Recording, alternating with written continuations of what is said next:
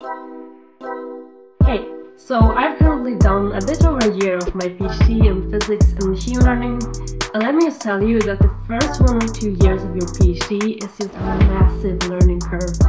And now when I'm looking back and reflecting, I realized that there were so many things that I wish someone had told me right from the start. So in this video I want to share with you the tips and lessons that I have learned to make the start of your PhD journey a bit easier. Here we go. So the first thing I want you to know is that everyone's journey is unique, so don't compare yourself. This is a bit contradictory because I'll be giving you advice throughout this entire video, but it's important to know that what worked for someone during their PhD may not work for you. Like, people are different, we work differently, we think differently, and a PhD is an extremely individual journey. Because it's kind of like you're putting a part of yourself into the thesis. It's not like when you're doing a course and people tell you, okay, these are the things you have to know and this is what we're gonna test you on. Like, no. The PhD is all about you, who you are. And because everyone's unique, the best way forward is going to be tailored to you specifically. And no one else can find that but you. That being said, it doesn't hurt to take advice because some of that advice might actually resonate and help you. All I'm saying is that remember that PhD is your own journey. Some people might have a paper out their first year, some people might not have that until the end of their PhD, and that is okay because everyone's journey is unique. Second thing that I wish that I had known is that the topic is important, but also it isn't. Let me explain.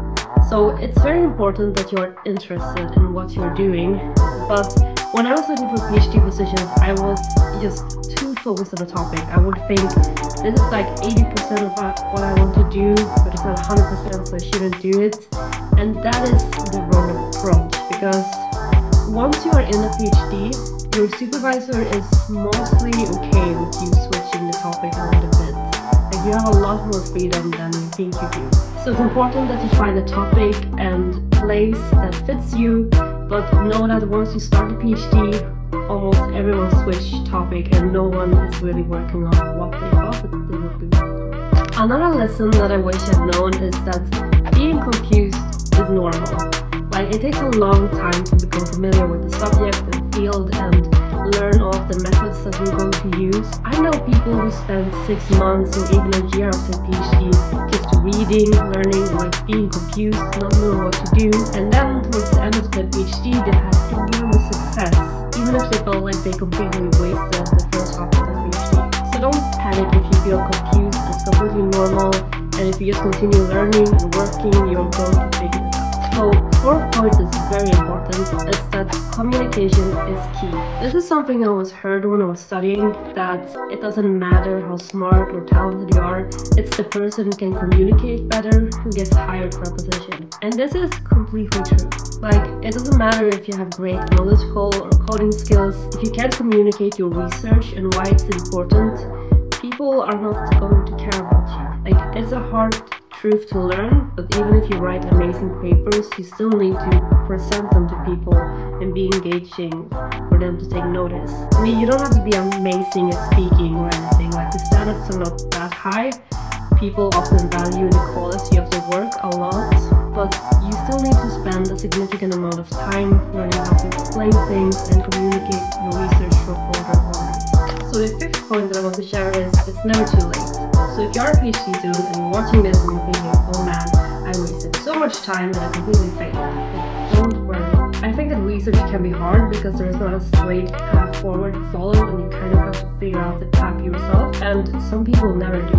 I know postdocs who don't know what they're doing with their research. So it's never too late to save your work and find your way in your PhD. And even if you feel like you haven't done much, you still learn what not to do. So you've already taken the necessary steps forward towards achieving your goal. So number 6 is set your own deadlines. So there's this good and bad thing in research that there really aren't any deadlines because people care a lot more about the quality of your project rather than having it finished at a certain deadline. This is good because it means that you can work for a long time on something and make it really good. But at the same time, you kind of have to publish it to get anywhere. So what I find helpful is to set my own deadlines. So I think, okay, I want to have this paper out by this year. What different parts of the project needs to be done at what time for this to happen? And I take the necessary steps to achieving that. And I find that this works very often, so I recommend it to also try. So number 7 is always think, how do I make this better? Sometimes when new PhD students start, they look at what previous students have done and they think, I can do that. Which is true, but since you are the future, you must always look at what has already been done and think, how do I make this thing better? How can I improve upon this knowledge and work that is already there and take the next step forward in the development? Because there is no point in redoing something that is already there. You need to think how to make it better or how to make something new. That is your job as a researcher. So my final tip is try and enjoy it. Like doing a PhD comes with a lot of pressure and you can feel lost, especially if you're new to a city or even country and you don't know anyone. But try and build a kind of support network that you can go and talk to if you feel lost or stuck in your work. For me, my friends and senior students and postdocs have all helped me immensely in enjoying the journey. So don't panic, like you're going to have a great time. If you watched this far, thank you so much, I really appreciate it.